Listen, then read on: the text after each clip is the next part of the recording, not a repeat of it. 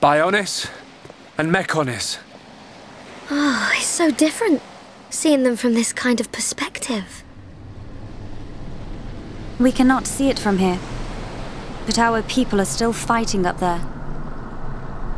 It's difficult to believe that two such huge things ever fought each other. I wonder how the Machina felt at the time. Must have been horrible. Scary too.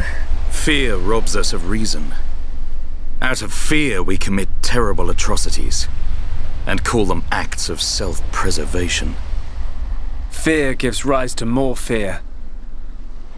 A never-ending circle of hatred.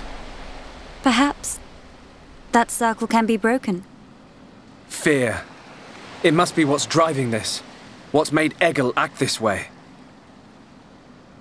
Oh,